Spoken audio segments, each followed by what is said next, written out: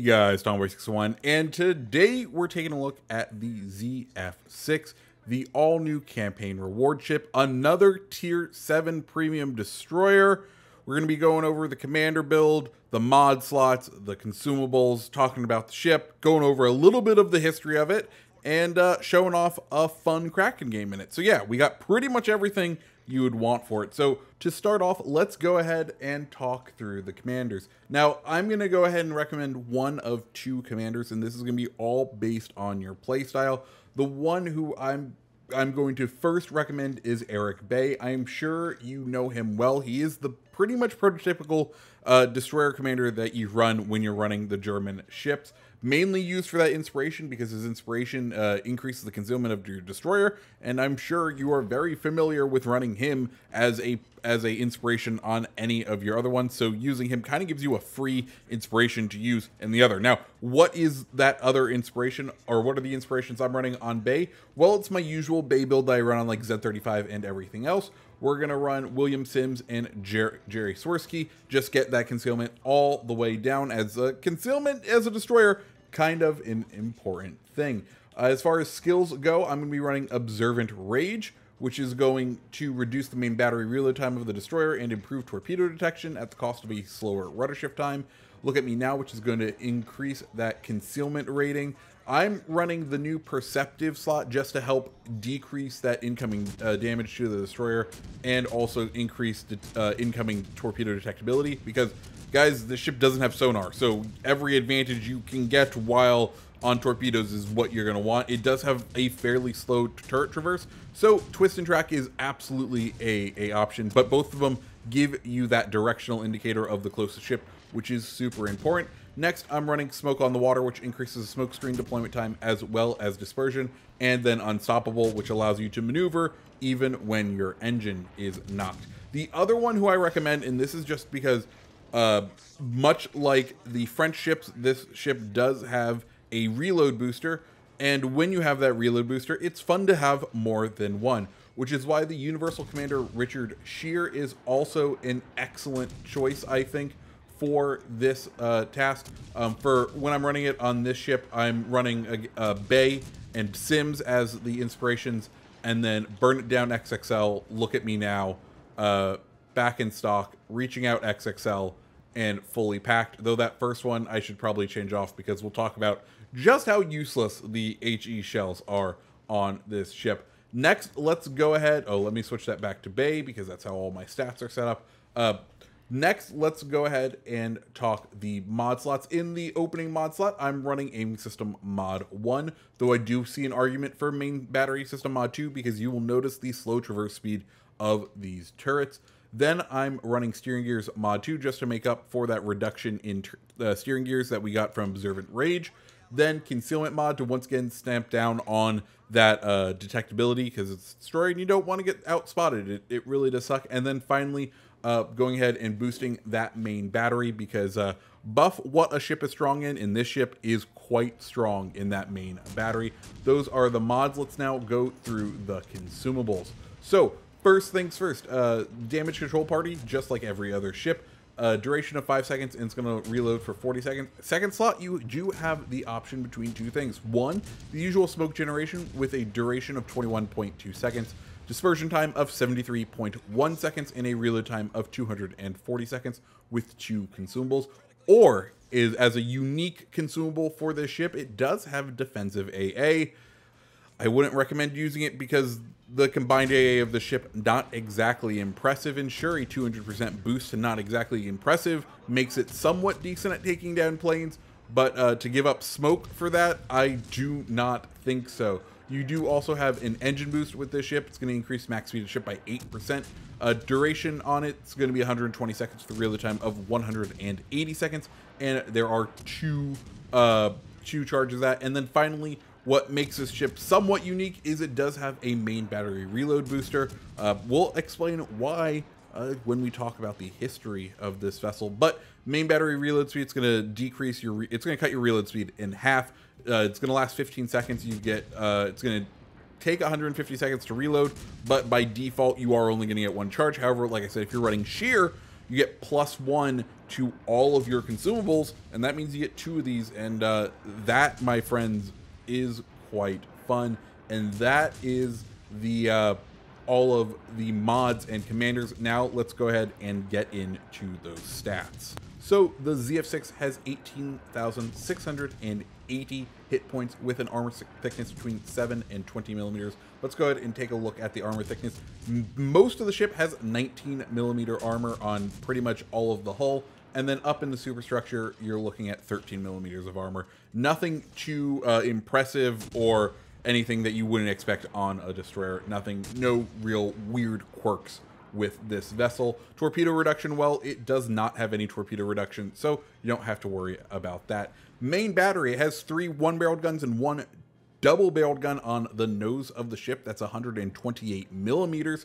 Firing range of the vessel, 10.8 kilometers with a reload time of 3.2 seconds, giving you a shells per minute of 94 rounds per minute. 180 time on those guns, 20.7 seconds. HE damage is somewhat small at only 1450, giving you a DPM of 136,300, which just feels like chip damage, especially once it gets reduced by armor. It's real rough. Chance of fire on those shells, 6%. AP damage hits like a truck at 2,950 damage, giving you a DPM of 277,300. AP is the way to go when using this vessel. Torpedoes, well, it has 2 4-barreled 533 millimeter torpedoes with a reload time of 90 seconds, and it does 18,400 max damage with a detectability range of 1.8 kilometers and a speed on those torpedoes of 75 knots. They are quite quick, and a range of 8 kilometers. AA, which is supposed to be one of this ship's specialties, well, AA range has a range of 5.2 kilometers. The minimum damage it's going to be doing is 26, and the max it's going to be doing is 110. And just to put that in perspective, one ring of the New Orleans destroyer, or New Orleans class cruiser, does more damage than this thing total. So while it was sort of pitched to be an AA destroyer, I would not really recommend using this as such. Max speed of the vessel, 36 knots with a turning radius of 670 meters and a rudder shift time of 3.5 seconds. Detectability by sea, 4.9 kilometers. Detectability by air, 2.9 kilometers. And detectability while firing in smoke, 2.6 kilometers. And those are all of the stats of the vessel. As far as the history of the ship, well, initially, historically, basically France was building what is known as the Le Hardy class of destroyers. Then a certain German invasion occurred. The 2 vessels were still under construction at about 12 and 14% completion. The Germans, when they found this dockyard with 2 uncompleted hulls, were like, ooh, that's a somewhat built ship. Let's go ahead and start building this out, and we will call it one the ZF-5 and one the ZF-6. And then the war kept on going, and they're like, wow, we don't have the resources, do we? And they're like, no, we don't. So they kind of just didn't end up launching them, and they never really set sail. But this is the proposed design for a kind of conversion of the Le Hardy class to a German destroyer. And this is why probably we see the main battery reload booster on this ship, because, well, the hull's French, so I guess we get the French consumable. You know, I don't know. Wargaming logic's gonna wargaming logic. Anyway, with all that said, let's now go ahead and take a look at a game in the ZF-6. So as you can see, we're here on Tears of the Desert, and we're gonna do what all destroyers are supposed to do at the beginning of these capture the objective modes. We're gonna try to win our side and capture this area, specifically the sea cap. We're gonna go ahead and sail on in. Now, if you didn't pick up my drift, the ZF-6 pretty much should only ever be used with AP. The AP damage is so massive and the HE damage is so small and anemic that the overpen damage on the AP is nearly equal to the HE damage on things like destroyers. So there really isn't a reason to switch from AP. Of course, we get out here and we see that a Cleveland is there. We're going to go ahead and fire off one set of torps.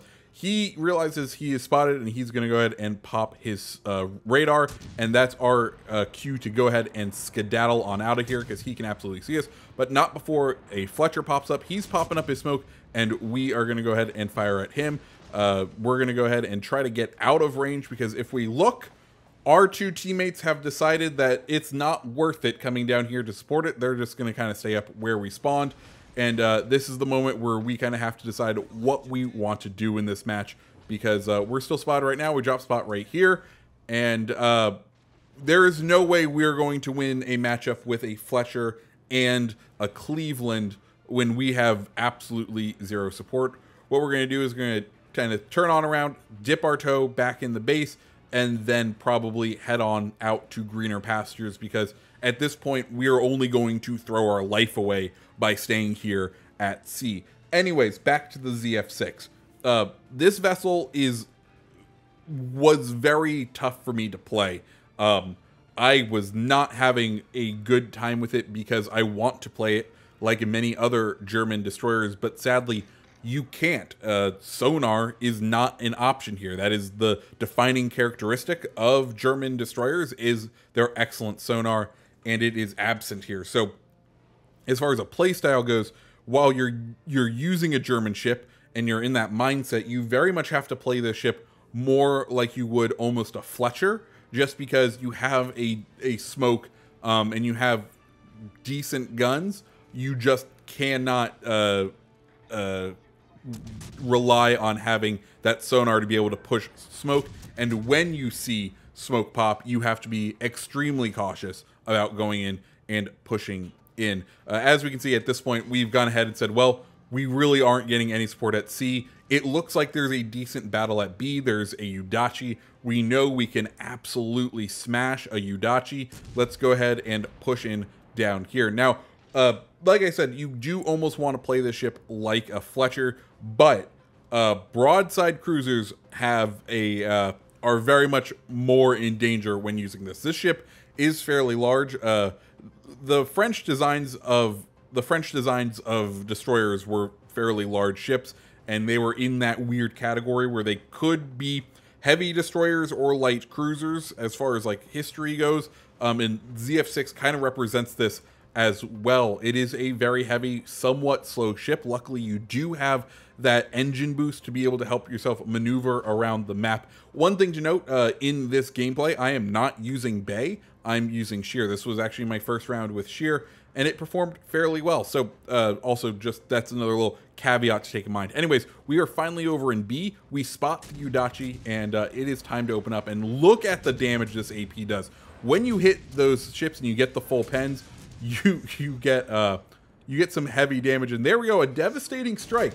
Something I did not know you could do with destroyer guns, but we did just that right there. Used to only getting dev strike medals with torpedoes from destroyers, but good to know that you can also get them with guns. Algier is broadside to us. We're going to go ahead and try to start hitting them. As we can see, we're doing respectable damage with these AP shells, getting nearly 1,000 for every hit. And when you have 95 of those per minute, well, there's not many ships that can stand up to this onslaught of damage when they are broadside. And we help take out that Algiers fairly quickly and fairly reliably. Other things to note when we're talking about the ZF-6, it is very much a ship that you want, much like the Paolo, that you kind of want support for. You can easily kind of trade blows in the opening engagements with another destroyer, and if they have smoke, you may lose out if their team supports them more than your team supports you, which is nothing new for destroyer players, but it is something to keep in mind. This is a somewhat tough ship to play. Once again, I think that comes from the fact that this ship doesn't have the usual accoutrement associated with German ships. I am one person who believes that like the premiums of the country should kind of represent just a little spice onto their usual playstyle, and it's so off-putting for me with the ZF-6 not to have that sonar. Not saying it's incredibly a bad thing, because it does get results. Like we'll see right here, when you give it its space, when you have the right area, we are absolutely able to deal out damage. We go ahead, drop torpedoes, 1 on each of these. Torpedoes on this ship, absolutely devastating, and fairly quick reload time, definitely much more manageable than like the Paolo. Anyways, New Orleans is sailing broadside, and we already saw what kind of damage these AP shells can do to a broadside cruiser, and we're just going to go ahead and start picking away at him. Georgia disappearing on and off, but New Orleans is going to go ahead and focus our attention, especially now that we just saw that Georgia is turning wide to those torpedoes. And given the large amount of damage that these torpedoes can do, well, we just sunk them right there with 2 of them doing about 20,000 damage. New Orleans charging our position. We want him to fire because at this point we are working against his smoke fire penalty. He decides to fire. We're starting to see bounces, so we may switch on over to our HE for once, but now he's starting to turn out, and once he turns out, it's not like he has torpedoes to fire at us, so we're going to go ahead and just keep on hitting him, and look at that beautiful damage we're doing, just chipping away. Smoke is about to go, but even if he sees us in the last second, he does not have enough health to really mount a challenge anymore, and that is kill number 4 for us. B is now has been secured, and A is still up for grabs. We're here for both points and for the win. We know that Cleveland was last spotted down in C. We don't have really the ability to stand up to him still. We are going to need our teammates to go ahead and deal with that set. We didn't have the support to do it. It now looks like they are pushing in on the teammates that spawned down there. So I'm sorry, but they decided not to support us in the beginning of the match. We are going to not support them, and we are going to play the team game right now and go for the cap so that we can go ahead and win this game right now. So we're going to go ahead, slide in the cap, and have a little bit of a boring time as we sit down and capture this area for the next minute while our friendly battleship goes ahead and pushes in. Enemy of Vlad goes ahead and takes out the vessel that was chasing him, but we know that Vlad is probably going to be our target to go. This is a good time for me to kind of talk final opinions on the ZF-6 because guys, guess what? We're going to cap this, and then we're going to go sink that Vlad and get ourselves the Kraken. Guns on the ZF-6, absolutely amazing, assuming you are using AP. Also, you need to get somewhat close. Long range, we do have a fairly high arc on these things, and they do tend to lose effectiveness. What does that mean? Well, at tier 7, that means you're going to come up against radar cruisers, and you're going to come up against sonar cruisers and sonar destroyers and some battleships with sonar. Like, there is a wide array of threats that you are going to need to be aware of because yes, you have these amazing guns, but they are only effective at medium ranges, and those medium ranges, or close to medium range, I should say, that close to medium range, well, that is the dominion of other ships that can absolutely blow you out of the water. So you really need to pick your battles accordingly, especially when it comes to guns. Now, as far as the concealment and the torpedoes are excellent and very strong. 8 kilometer, and you can go ahead and get your detectability down to 5.6. You still kind of have to operate in that like danger zone because at 8 kilometers, well, you're in the range of most American radar right there. So you do just need to be aware of your surroundings and plan your moves accordingly. This is not a rush in ship. This is a plan your moves, try to understand the battlefield, try to pick your fights and know what territory you're going to be fighting. And if you get caught off guard, you have a get out of jail free card of sorts in that main battery reload booster. It is absolutely enough damage to go ahead and wipe a destroyer off the map. If you get outspotted by a destroyer and he decides not to pop smoke, well, you are going to be able to absolutely destroy him. But if he goes ahead and has you fire on him and then pop smoke and you are now exposed, you can either pop the smoke as well and kind of neutralize and kind of zero out that engagement, or you're going to take kind of a bit of a bruise. And anyways, Vlad is now in range. We kind of were searching for him there, and we're going to go ahead, line up these torpedoes, try to get off to the side of him just so that we can get a more appropriate torpedo firing angle off on the Vlad.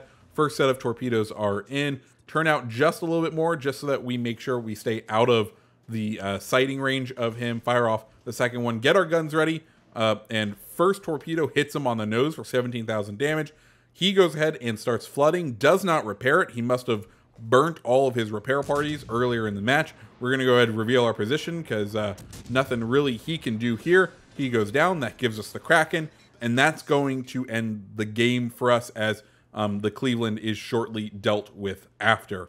So yeah, guys, that's the ZF-6. What do you guys think? Let me know down in the comments below. And as always, I hope you guys have a great rest of your day. See ya.